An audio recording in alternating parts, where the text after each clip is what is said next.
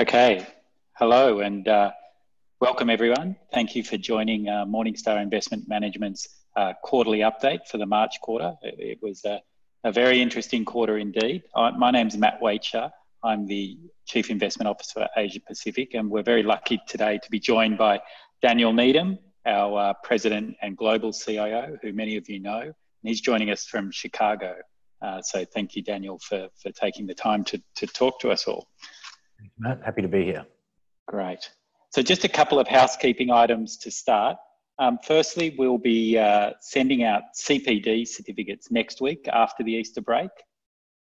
I need to just inform you of the disclaimer before we start as well.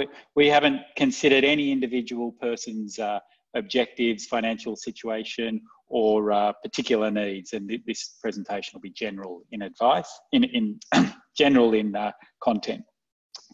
We'll talk for about 15 to 20 minutes, and then we'll make sure that we answer all of your questions, or as many as we can get through.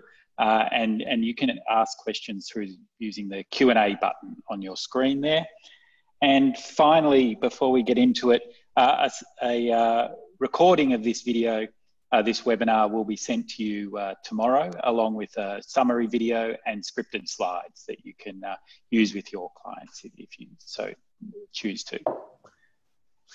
So just setting the scene a little bit, at the last webinar that I presented at, we were right in the midst of the longest bull market of all time. We would certainly had discussion around that. Valuations we felt were very high, especially in US and Australian markets.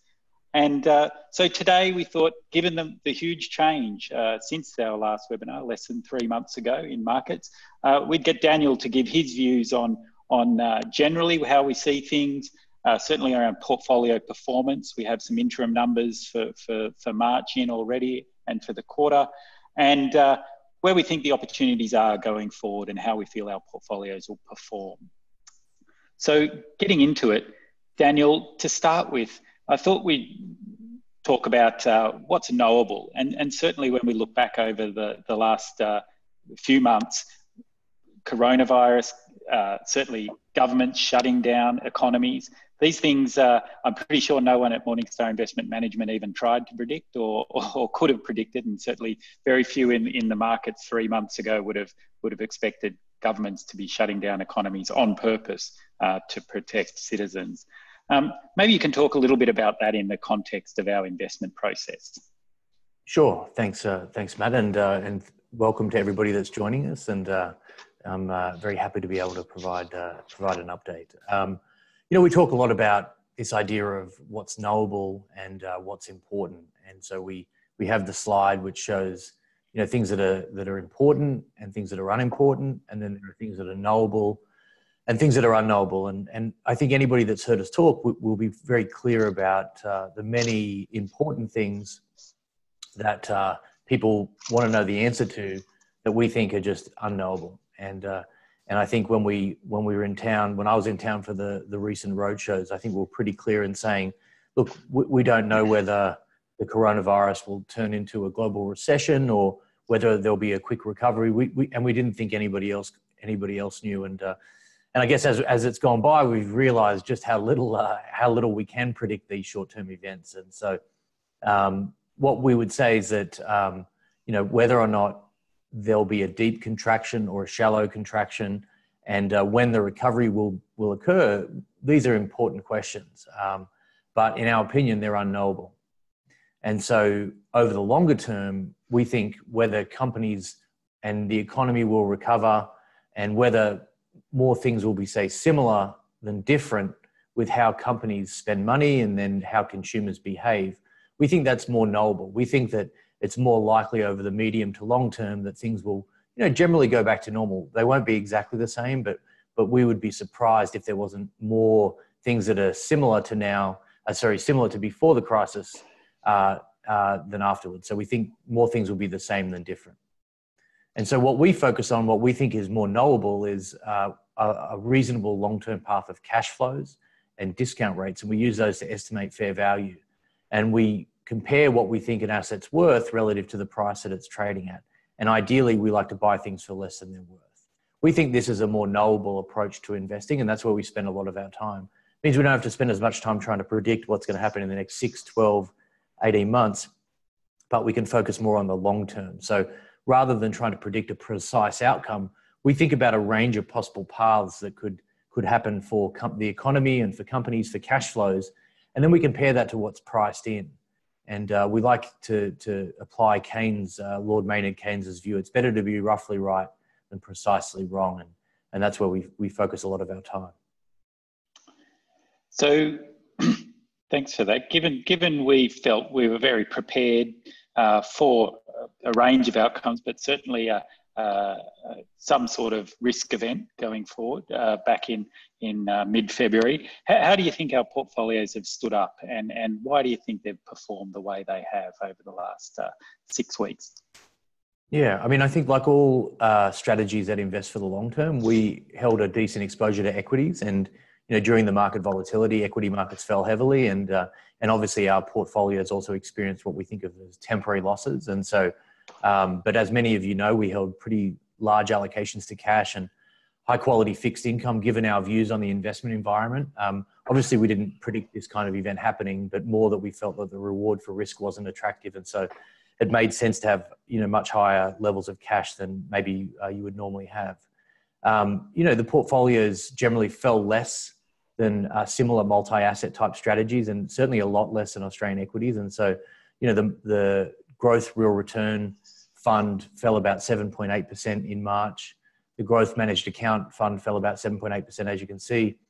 And a representative index, which is, based off the asset allocation of a similar peer group using market indexes, fell about 11.6%. So, we captured about 2/3 of the downside, which in our opinion is the kind of outcome we'd expect in this environment.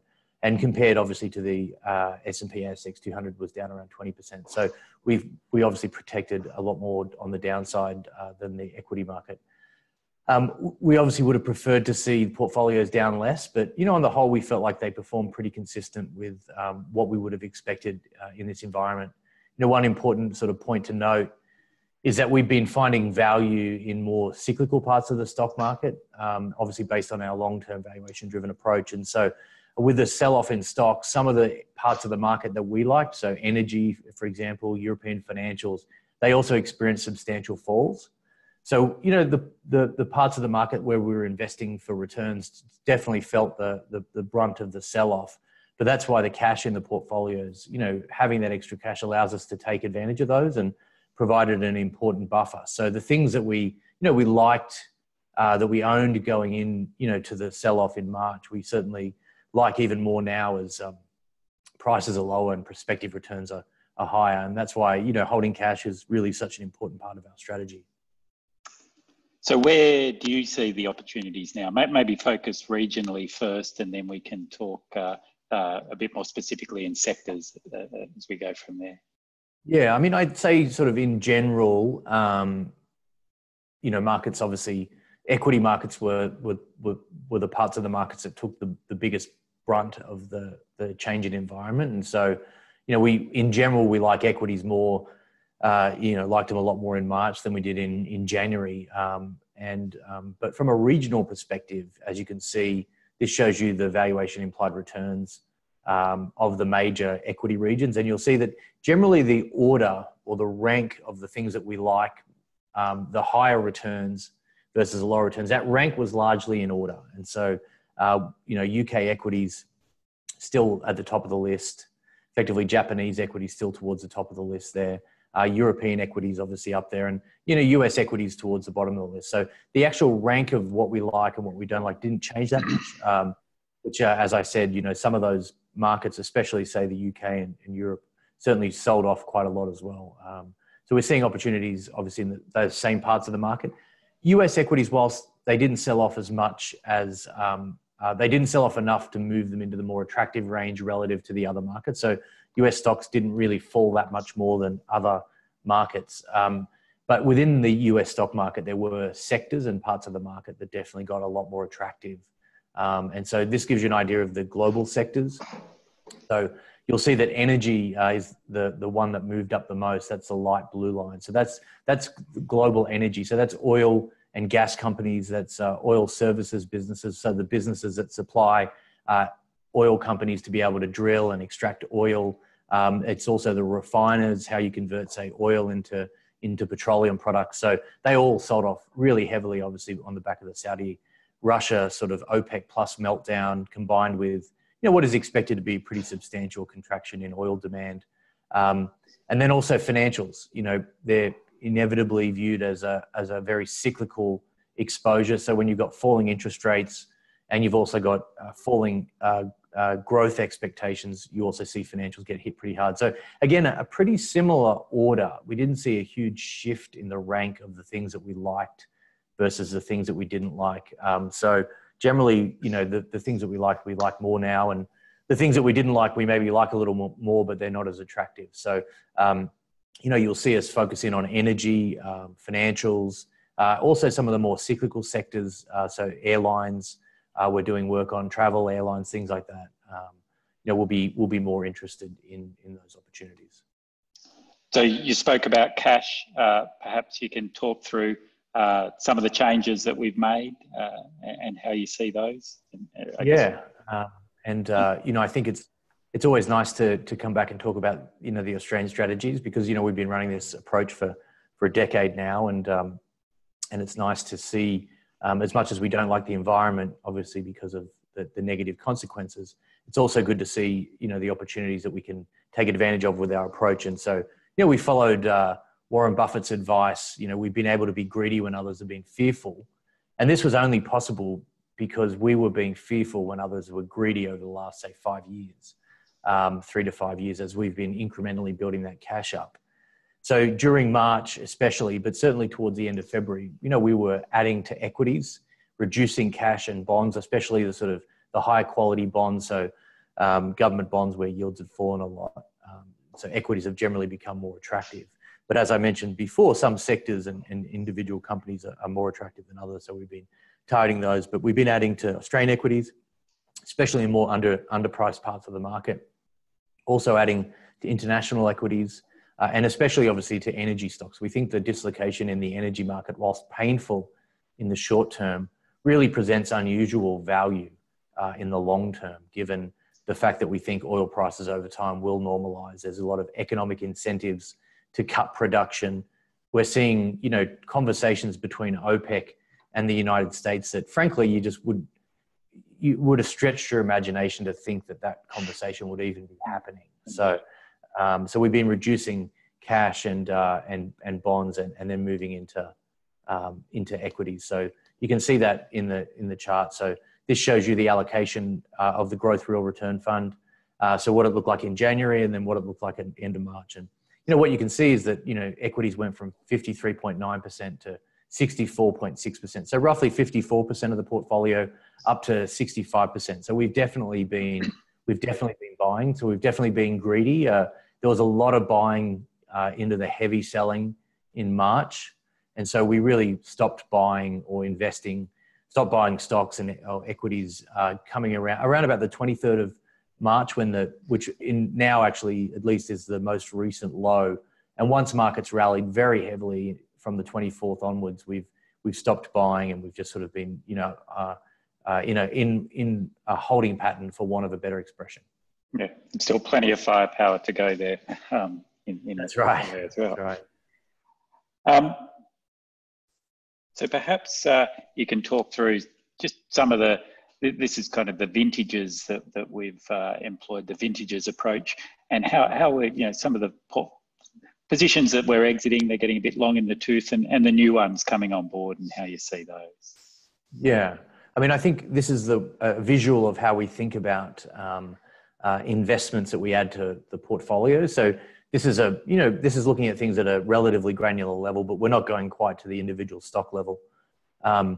So we've been building. So the way to think about it is the parts of the market on the left, they're the positions that we're establishing. And then as you move through time, we increase our holding position. And these are the higher conviction parts of the portfolio. And then as prices rise and as the market starts to maybe reflect the fundamental value in prices, we'll start to exit the positions. And so they mature and then they're effectively harvested out of the portfolio. So what you can see on the far right is we've been reducing our Australian government bonds and developed government bonds as bond yields have really plumbed new lows. Consumer staples, the sectors we liked previously in the US were consumer staples and healthcare. Well, they've held up really well. Now, the other end of the spectrum, you've got things like energy stocks, US banks, auto manufacturers, airlines, parts of the market that have just really been hit hard. I mean, sub-investment grade debt, we saw high yield spreads exceed 10%. Even REITs, which have generally been viewed as a pretty safe play in a low yield environment because of the debt, especially in that second week of March. We just saw levered businesses get crushed around the world. And so, REITs are back on the table for us. So they're the kind of gives you a sense of how we think about things as we cycle positions through the portfolio. Thanks. And given that we're pushing into these sectors, I guess, what should advisors be thinking about future performance for us? And importantly, what are the messages they should be giving to their clients about how portfolios will perform going forward from this point? Yeah, I mean, I think as you'll see in the allocation section, we've increased the equity exposure. So we've had cash for a long time. And so we've been more on the defensive side. So, when the markets were going down, we captured less of the downside. As we're shifting from cash and government bonds into equities, as you'll see, some of the equities we're investing in are relatively cyclical, very, very out of favor parts of the market.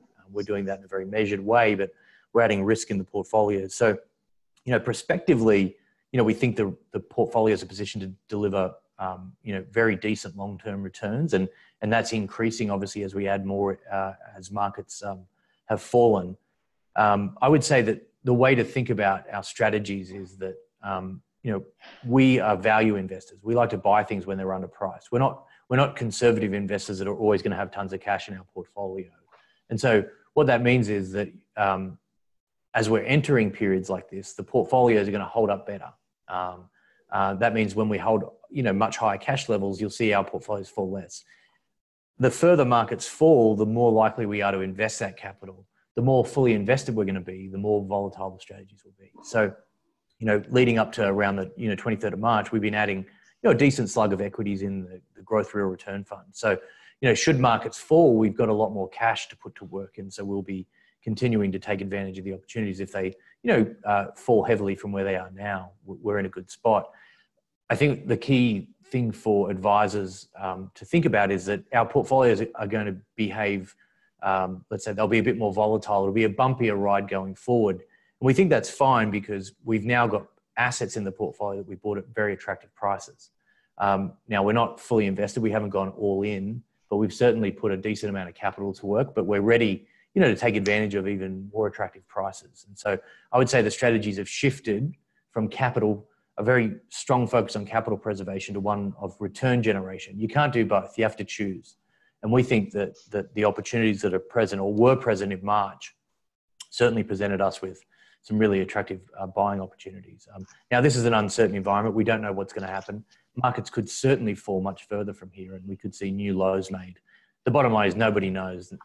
No one can predict that. So we need to be ready to buy. And so, to quote Warren Buffett, it's not that we like pessimism. It's that we like the share prices that pessimism brings. And so we think as the pessimism rises and is potentially more reflected in prices, then we'll be a lot more aggressive and put more capital to work. Great, thanks. Any final points before we move into the question and answers around advisors that are thinking of moving their clients into these portfolios from this point in time? Anything to add there, or?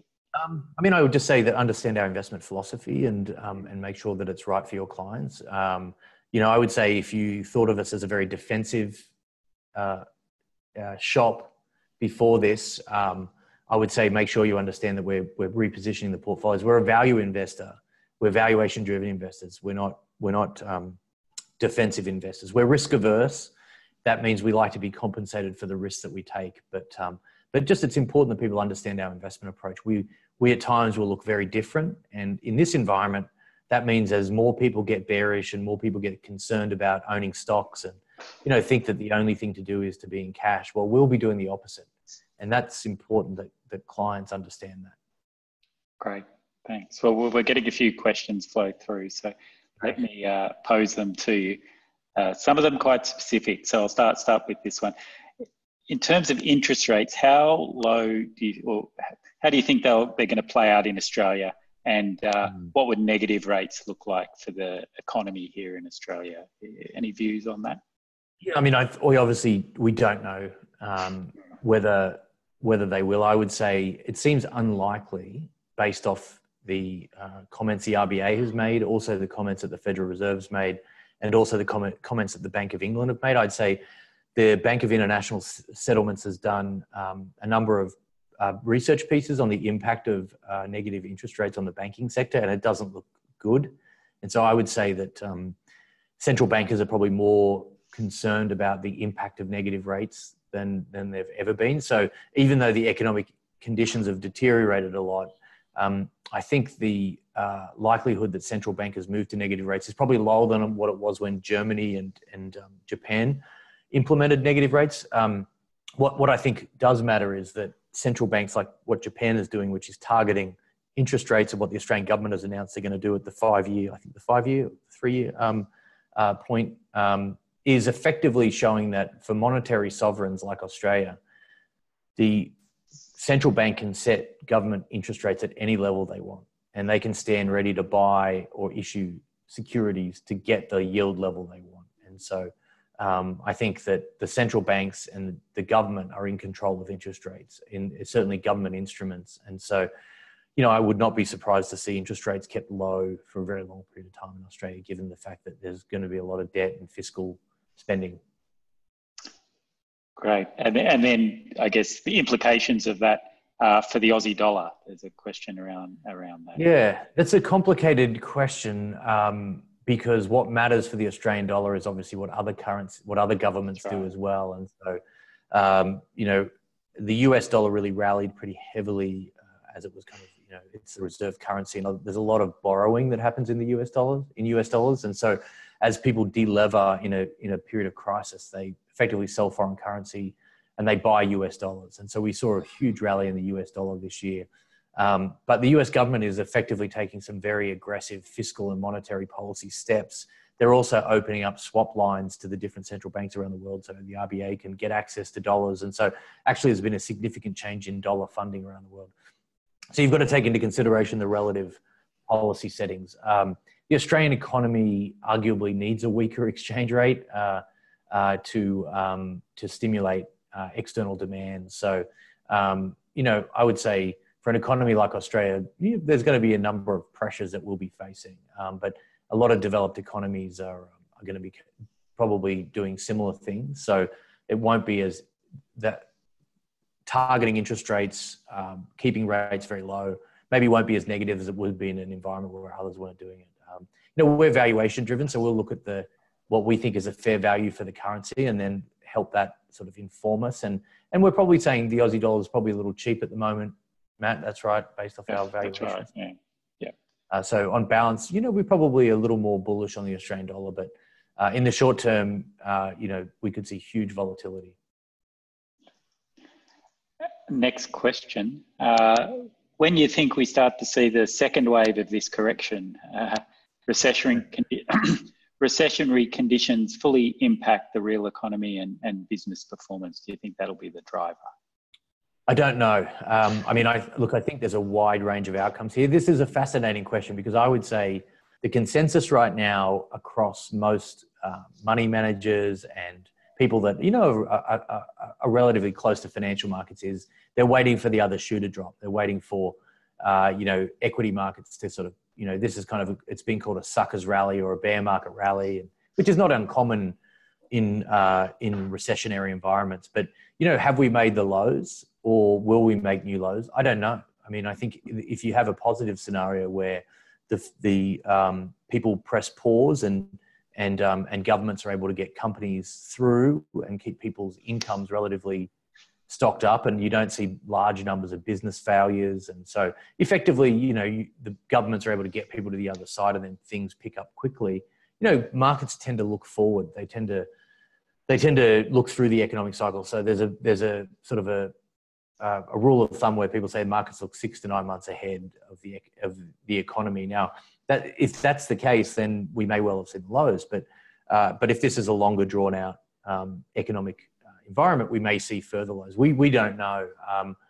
We're based off valuations. We think it makes sense to be more invested today than we were in January, but things aren't cheap enough for us to be all in, and so and that's what's really driving it. And if things rally up from here and it's a recovery, we'll feel good that we put capital to work. But if they fall further and make new lows, well, we're in a good spot to buy more. Great, that's a good lead into the next question. I note that although we've increased our exposure to growth assets, it's been funded from defensive, slightly more so than cash. Can you talk through why defensive and not just cash?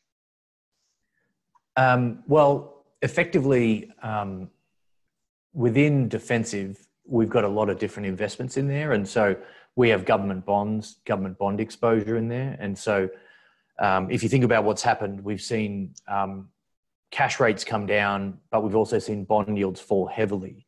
And so, the defensive portfolio is where a lot of our duration sits in the multi-asset portfolio, in the growth real return. So we've reduced cash, but we probably like cash more than we like, long-term government bonds. So that's been a better funding source for us because we're concerned about interest rates being very low. I mean, look, governments can keep rates low for a very long period of time. The US government capped interest rates for nearly 2 decades after World War II when they had run up huge deficits. And so, but there is a risk of inflation and a risk of sharply rising interest rates. And so therefore, funding from bonds made more sense. Do you have anything to add on that, Matt?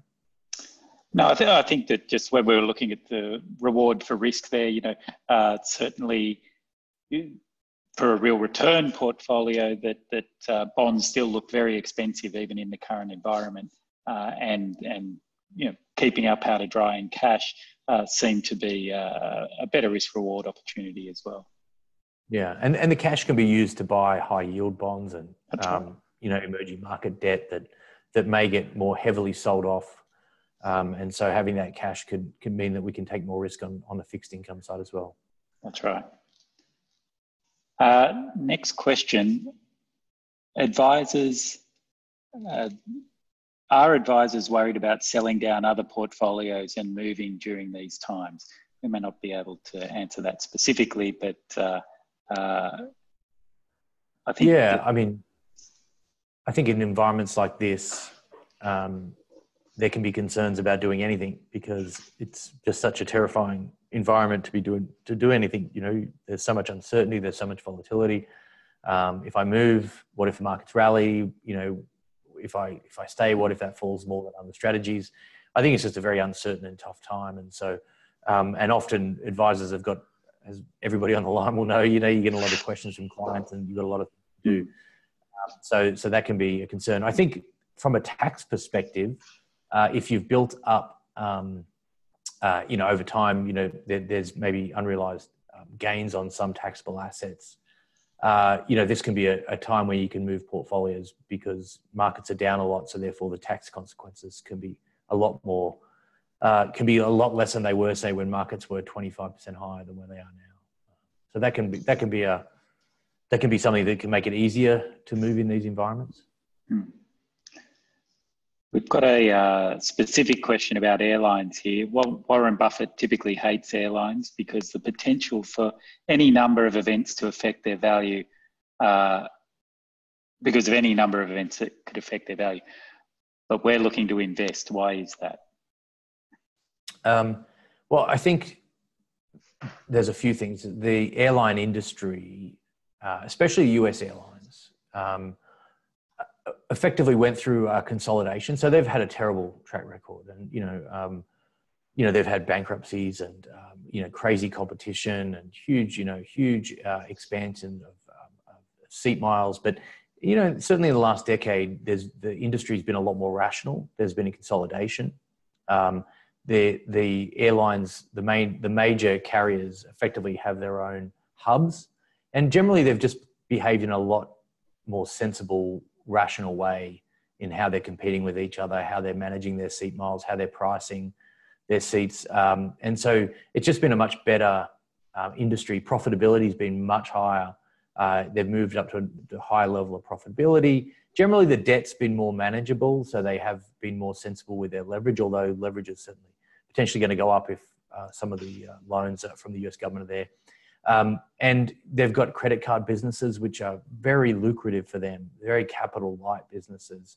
And then they've got their rewards businesses, which again, so when you add an industry that's behaving more rationally, that's generating more profitability, it's got less leverage, and then you add those other very valuable assets like credit cards and seat miles, you actually get a very different dynamic. And so even going into the crisis, airlines actually looked okay. I mean, obviously this is an event that hit them ground zero and was, largely unforecastable. But even then, the prices have fallen so much that that they, on valuation alone, they look attractive. They're definitely riskier. There's no doubt about it. They're cyclical. They're capital intensive. They've got some leverage. They're exposed, directly to so the restrictions because of COVID-19. But you've got to balance that relative to price, and you can be diversified, and you can take a long-term view. And so, again, I think in hindsight, you would have rather owned them now than in December, and we've obviously been building our position in February. I think was that March, early March. Yeah. So towards the end of February, they became much more attractive, and then in March they started to fall heavily. So and so look, there's no doubt they're risky, but and again, you don't want to bet the farm on anything, any one industry. So we'll be very sensible in how we manage the exposure. At this stage, it's a very small exposure, less than 1%. Yeah, but Southwest, Delta, I mean, American United Airlines. These are good businesses. Yeah, agree. So the next question is, it's kind of related, in fact. Can you comment on world governments and their potential intervention in propping up companies or sectors, i.e. bailouts, and whether these present risks or opportunities?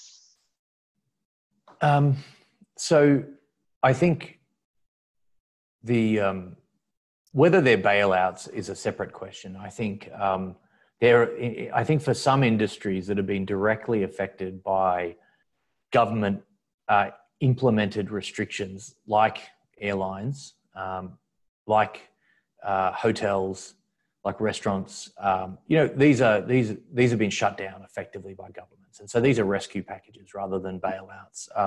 There's a lot of discussion around buybacks and dividends. And, look, there's an argument to be made that they should have had better cash buffers. Even very strong cash buffers are going to struggle to offset the contraction in revenue that these businesses are going to experience in the second quarter. I think we operate in a system where, the global economy is very interconnected. It's very complex. It's a leveraged financial system that we have, and you can't really shut it down. I mean, it's a bit like a nuclear reactor. The old nuclear reactors, effectively, when you try to shut them down, you risk a meltdown. And I think that's what we have. We have a lot of assets. We have incomes that are variable, that are tied to real economies, the real economic output, and we have nominal debts that are fixed. And so it means the system can be open to debt deflations. And so you need a big government and you need a big bank. The government needs to be the employer and spender of last resort, and the central banks need to be the lender and financial asset purchaser of last resort. That's what came out of after the Great Depression. That's what FDR implemented in the United States, and it became much broader around the world. I think that system's been put in place for a reason. So in extreme events like this, governments need to step in because they're the only economic actor. Now, whether or not that is an equitable approach based off who gets the gains and who wears the losses is a political question that I think is going to become more and more relevant around the world. As an investor and a long-term investor, I think you should be factoring in some of these things when you're looking at the range of outcomes, both from a positive but also from a negative perspective. I think there's questions of inflation, which I can address if that's another question that comes up. Yeah, there is actually a question on inflation. Is the economy moving into a state of deflation or inflation more likely? There you go. So I think in the short term, if you were kind of, you have deflation and inflation, I would say the dial at the moment is firmly pushing towards deflation. I think the massive contraction in income around the world is very deflationary. I think that the risk of things, you get a self-reinforcing cycle. So you see rising business failures, bankruptcies, loan defaults, entrenched unemployment. That's the risk in this system, is you get a debt deflation. And I think governments and central banks are aware of that. And that's why you're seeing such extremely large fiscal and monetary responses, because that is something that you want to avoid. So in the short term, it seems like deflation is arguably the bigger risk. In the medium to long term, assuming that governments are effective, which we think they will be, we think in the medium to long term, companies and economies will recover and more things will be similar than different. The question is, will the aggregate demand that's sort of supported by governments, increased government spending, will that be inflationary? And I think the question is, does that create excess demand relative to supply? And, there's a lot of, there's the monetarist view around, Friedman saying that inflation is always a monetary phenomenon, which I would argue that, the last 30 years has effectively debunked that. And so, what drives inflation appears to be excess demand relative to supply, whether it's the government spending or whether it's a private sector spending, whether it's financed by a bank balance sheet or a central bank balance sheet, it causes the same effect. There's a limited number of real resources available in the economy. And the more demand there is for those resources, the higher the price for those resources will be. And so I think if the government is competing with the private sector for resources, then we'll see inflation. There may be bottlenecks, or there may be situations where certain companies are effectively in a very strong competitive position, and so they've got pricing power. That means that you could see more of an inflationary bias in the system. I think if governments are stimulating demand, they'll also need to be very aware of the impact of inflation, which they have the tools to deal with it with monetary and fiscal policy. This is how the world used to be managed before the movement away from fiscal policy. Great. We've got a couple of questions that are similar here that I'll summarise. Effectively, they're saying the questions are around, we still have 19% cash. What would it take to be all in? And other markets, currently the investment market's not showing great opportunities to invest that cash. Well, I think the strategy itself is designed to manage to a certain level of downside risk. And so, we would need to see, substantially lower prices to be sort of fully invested. And, but if we saw prices down 10, 20, 30% from here, ideally 30%, we'd be putting a lot of that cash to work. What's the minimum level we'd have? Probably going to see, 5 to 10% would probably be that level. And it would also depend on the attractiveness of the fixed income market. So if we saw, corporate sub-investment grade debt, emerging market debt spreads really wide, we may even reduce cash further below that level. It's going to be opportunity dependent, obviously. But look, if the consensus is right that there's another shoe to drop, then you'll see us put a lot more of that cash to work. Great. I'd 100% agree with that. I think also what we're buying cyclically, those cyclical assets, even though they've been beaten up a lot, we need to really manage that downside risk in the portfolio as well. We have one other question, similar vein, but specific to the US. The US market seems overly optimistic on the ability for it to come out the other side of this crisis, particularly given what appears to be an absence of national strategy. What are your thoughts? There's optimism. I think you have to disentangle things and sort of say, well, what's in the market price? I think if you look at the S&P 500 and you look at how far it's down, and things have not fallen that far. If you look at where the price is now to where the all-time high is, but if you look at the the potential economic downside, which looks pretty substantial. I mean, we're talking about arguably one of the largest quarterly contractions in GDP that we'll ever see, hitting the US in the second quarter, potentially worse than, periods in the Great Depression. So it's going to be pretty substantial. I think if you talk to people about the health situation, if you talk to people about the economic situation here, if you talk to people about potential changes in people's behavior, I would say generally people are more on the pessimistic side. I think there's lots of concerns about how long the virus is going to continue, whether the curve's going to be flattened, whether New York is a precursor for, Chicago and other cities. I'm in Chicago. I would say there's a fair amount of pessimism out there at the moment from a sort of, let's call it a fundamental, the health, economic and company fundamentals. Market prices, on the other hand, are not demonstrating that same level of pessimism. And so, I think the United States is going to make it out on the other side. I think the policy responses, while say they seem uncoordinated, the United States is the United States of America. It's made up of states. That's how it was designed.